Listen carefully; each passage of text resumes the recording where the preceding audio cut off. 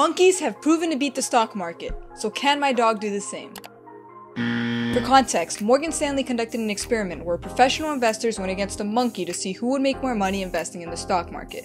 And the results showed that the monkey not only beat the market, but also beat the investing professionals. Now put into perspective that 20% of investors are successful, while only 1% of day traders are successful. So if a monkey can beat a professional investor, can my dog beat a professional day trader? We'll test this out by giving my dog $1,000. And I'll have him pick whether he wants to go long or short on AMC stock, where I'll cover his positions every 10 minutes, and he'll only have a total of 3 trades to make within this entire experiment. And in order to be a professional day trader, my dog must make at least $10, which is equivalent to a 1% gain. We're down about $4, so it's not looking like a good start. And before we get into the results, I want to formally introduce you to my dog, Alvin. Alvin was surrendered a few months ago, and I couldn't resist his profile, so I went and adopted him at the Miami-Dade Animal Shelter. And he has been a huge part of my family ever since. Alvin is one of the smartest dogs that you'll ever meet.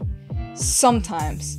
And I figured that this would be the perfect video to have him in, because I'll use the money that he makes from this experiment to make him the best meal of his life. So let's see the results of his second trade. Yeah, we're not looking so good. We're down about $17, so let's just continue to the next trade.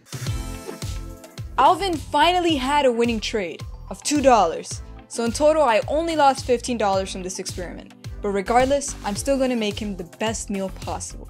So the reason a monkey can beat the market but not my dog is because the monkey is investing, which focuses on long-term growth. In other words, you're more likely to make money the longer you keep your money in the stock market. So it's not that a monkey's special. It's that there's a 73% chance that stocks will go up in the long term. But when it comes to day trading, there's a 20% chance of success because it's extremely short-term and requires a lot of skill and mastery. This is why 99% of day traders fail, and Alvin's one of them.